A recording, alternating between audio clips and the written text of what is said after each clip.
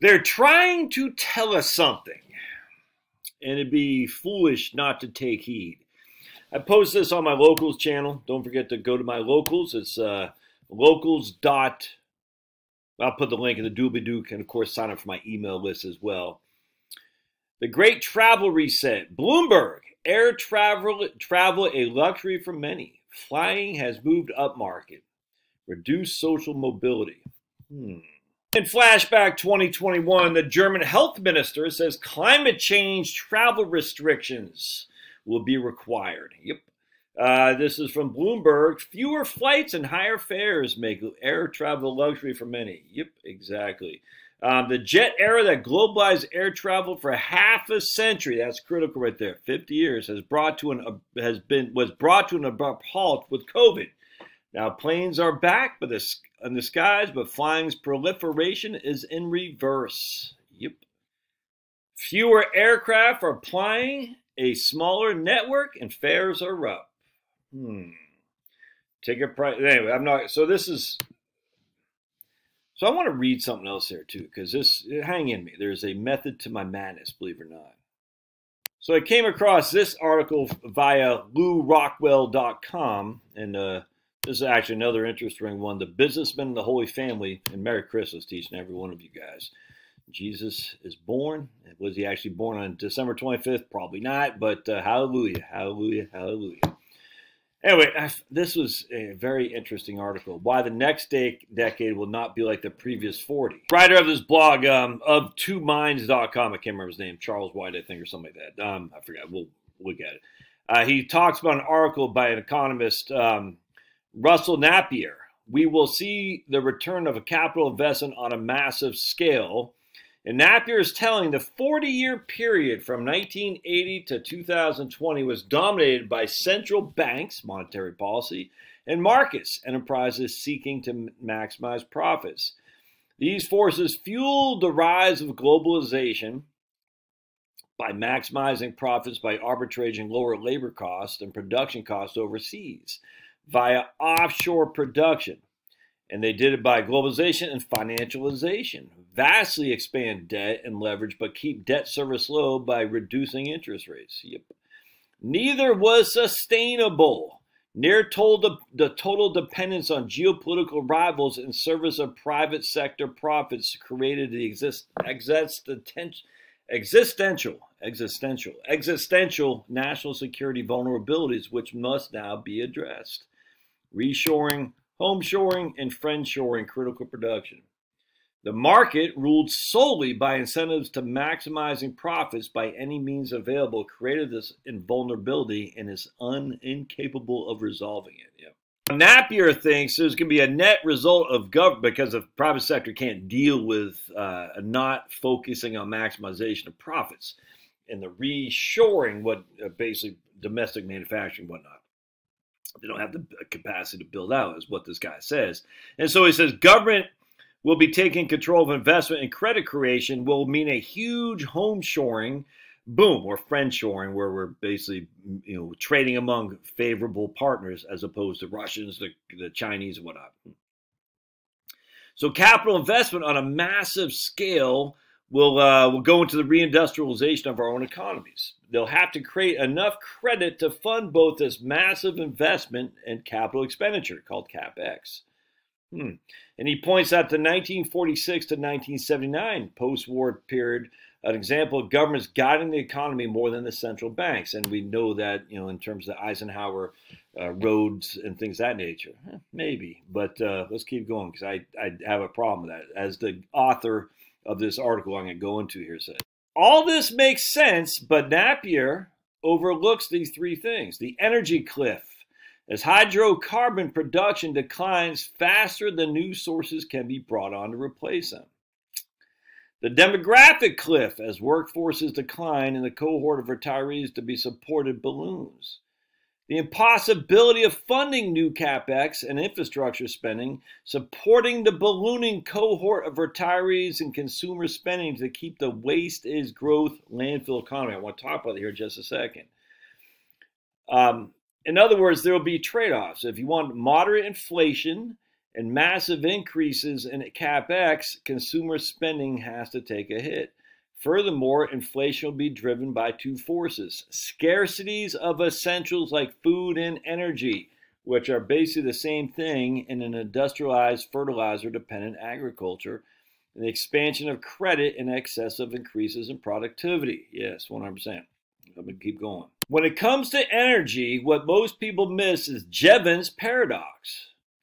Adding sustainable energy doesn't replace our consumption of hydrocarbons, it simply increases our total consumption of energy. All right, so you cannot build a solar panel with just solar panels. You need inputs. Thus, to use solar photovoltaic, for instance, it takes more energy than just using the hydrocarbons as it is. All right, that's just a fact, man.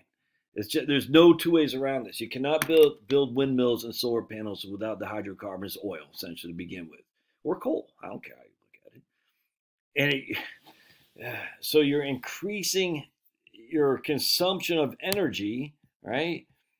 We're not replacing it, we're increasing it, but we're getting less bang for the buck. Another factor most people miss is the scale of hydrocarbon complex everyone is hoping to replace, and the timeline of that replacement is infinite. We can't replace anytime soon. Decades of investment, alternative energy supply is only 5% of global energy, and those pounding the table for nuclear rarely mention how long it's going to take to get nuclear power plants online. The cheap-to-get oil has already been extracted. What's left costs more to get.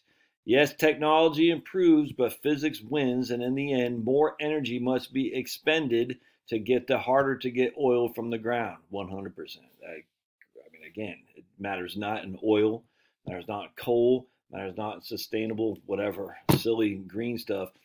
It takes more energy to get it than to use it. I mean, so we're increasing our consumption inherently.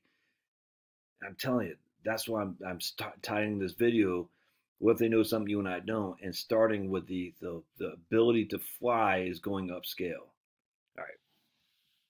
These realities dictate an energy cliff in which oil production declines faster than new sources can be brought online, and rather than consume more energy as new sources are brought online, we'll consume less of it, but will cost more. So we're going to produce more energy, but the net result is we're going to consume less, and it's going to cost more because it takes more energy to give us what we need. And it's going to cost more, become scarce. The demographic cliff is equally baked in. The workforce of the next decade cannot be expanded. I cannot agree with that more. It's already here. And along with a soaring cohort cost for the cohort of retirees.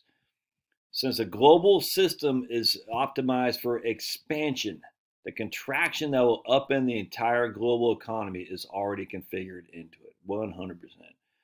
On top of these three factors, there's a soaring healthcare cost generated by lifestyle diseases. Diabetes is what he says. Great term, man. A great term. Diabetes.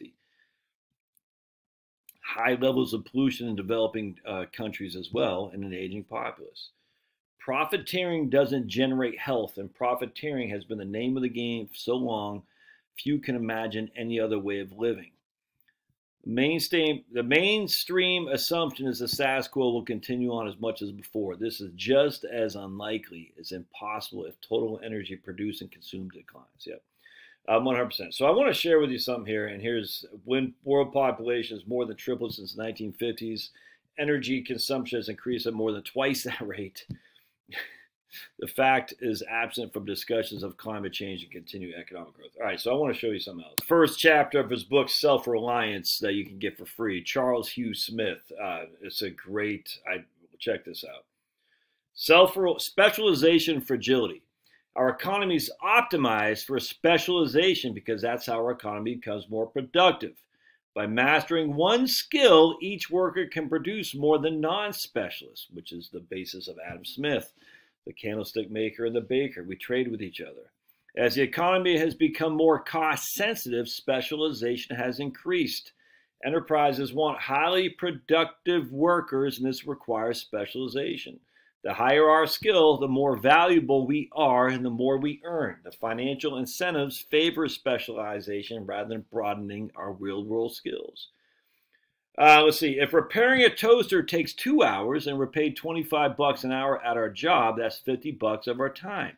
If a new toaster costs $25, why bother learning how to repair the broken one? Hobbyists may repair it, but for most people, it makes sense to throw it in the landfill and buy a new one. That's why we have a landfill economy. We measure prosperity by how much gets tossed in the landfill and replaced with something new. If we measure prosperity by how long products last and how easy they are to repair, we'd have a much different incentives and a much different economy. Valuing everything in terms of time and convenience makes sense in an era of endless abundance, but it breaks down in an era of scarcity. If things are no longer cheap and accessible with an on-screen click, then the calculation of what's valuable changes. The conveniences of the 21st century come at a cost few recognize. Our dependence on long supply chains are inherently fragile. These chains of specialized production and distribution we depend on all over the world only function if everything works perfectly. But if things are no longer working perfectly, the long supply chains are decaying right before our eyes. The era of abundance has ended, and we're not prepared for an era of scarcity. So I just pulled out my book, The Panic of 1819 from Murray Rothbard. James Grant had done a great book, The Forgotten Depression of 1920 and 21, because there's no government meddling. But I just want to read you from this part right here. It's very interesting. What appeared to be prosperity from 1813 was nothing but a bubble that resulted from inflationary war finance. Inflationary war finance. What have we had lately? Inflationary COVID finance. Is it not right? Yes, we had. We've had inflationary COVID finance. It was unsustainable, the inflationary war finance of 1812. All right. So we had War of 1812, and that created finance from inflationary war finance from 1813 to 1818. And the Panic of 1819 was the result. As Rothbard shows, there is no widespread confusion on what caused the downturn. Instead, it was widely known that a false prosperity is a very dangerous thing. It always turns to a bust. The Second Bank of the United States, authorized to issue note, had fueled land speculation. What else has happened? Are we fueling speculation? Yes, we have. Yes, we have. Lower interest rates, easy acquisition of debt. We have, man. Indeed, it was from this boom phase that the New York Stock Exchange was founded in 1817. Born in a bubble, but because there was no intervention, the panic ended quickly and peacefully, just like happened in 1920 21, but not like what happened in the Great Depression. Yeah, but the point being is, there's so much evidence of this, is nuts.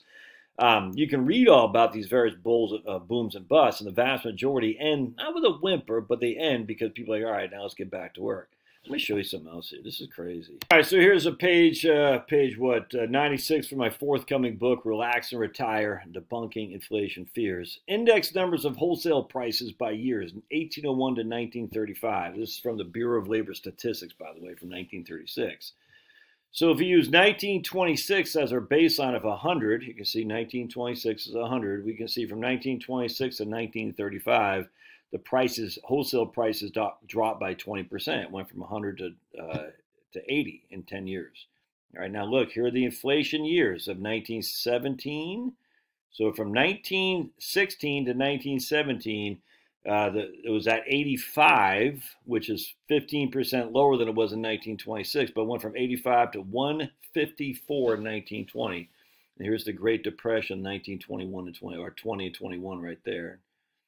All right, so it went from 154 to 97. I mean, that's a huge drop in wholesale prices. Then went back up from 97 to 96 to 100 to 98 to 103 to 100, and then back down to 80.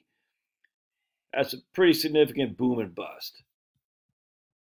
All right, so we got 1900, but I'm going to start here. In 1801, it was at 111. Remember, in 1926, it was at 100. It fell from 111 in 1801 to 100 in 1926. That's 11% decline in 125 years. but went from 111 all the way up to 154 in 1814. Again, the inflationary times of the post-war years. Look at that. So 1812, 126, 154, 121, 103, 104. Then it fell, dropped. Look at that. To 65 in 1830. It fell from 154 in 1815 to 65 in 1830. 68 in 1854. The war inflationary years, 58 in 1879. You see, that's crazy. Then it stayed in the 60s and 50s, all the way down to 40s and the 1800s. You know, so we got the great crash of 1891 or 90, yeah, 92 maybe, 92. So it fell from 55 in 1891 all the way down to 46 in 1897. All right, let's go to retail prices, and this is from retail prices from 1890 and beyond. Again, 1926 is 100. So we had 1890 is at 50, 1926 was at 100. All right, but where was it? 1954 and 1920 is at 154. You see that? It's crazy. Wait, hold on. This is all commodities right there. Look at that. So went from 56 in 1890 to 46 in 1896. Then it went up to 56, 55, 60, 70, 64, 69. Then the inflationary times, 154 to 97 again. 100 in 1926, all the way down to 80 again. I mean, this is nuts, dudes. What's the point? The point is, it's almost like the Build Back Better is trying to tell us, like, look, we don't have the ability anymore to live this scarcity landfill or a lack of scarcity. The landfill economy, it's over. We don't have it. There's not enough resources that we have easy access to. We haven't built nuclear power for whatever reason. I mean, you can blame the Republic, you can blame the Democrats, but the Republicans were in charge for many years too. Both these guys haven't done it. No one has. We don't have enough easily accessible oil anymore that's cheap. I mean, we still have access to it, don't get me wrong. We're not going to build solar panels and wind to give us the economy that we're used to. I just showed you to start with that air travel, because it's going to be a luxury. The landfill economy is a luxury item that's passed. It's just, you can see it. And when the depressions come, the debtors, the people in a world of hurt. Just go watch A Wonderful Life or whatever that story is with that guy. The banker there owns everybody. When there's depression, the debtors are in a world of hurt. I've talked about this 1,000 times a Sunday. The farms that went out of business in the Great Depression were the farms with debt. They're telling us something, man. They're telling us to get prepared for a lack of the landfill economy. Now they're going to couch it, and we got to save the world, but no, they're just saying, look, they don't care, dude. If they cared, they wouldn't fly. They wouldn't fly their stupid Davos jets.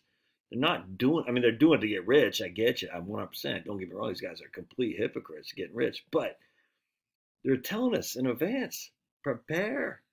Because you freaking peons aren't going to be able to use the landfill economy like you used to. Now, the people at top will. You and I aren't on top. So prepare. Get out of debt. Don't be so specialized. Be anti-fragile. A jack of all trades, a master at none. That's okay. Anyway, I love your thoughts. I think it's pretty important stuff, and I might be wrong, but I don't think I am. We'll see you.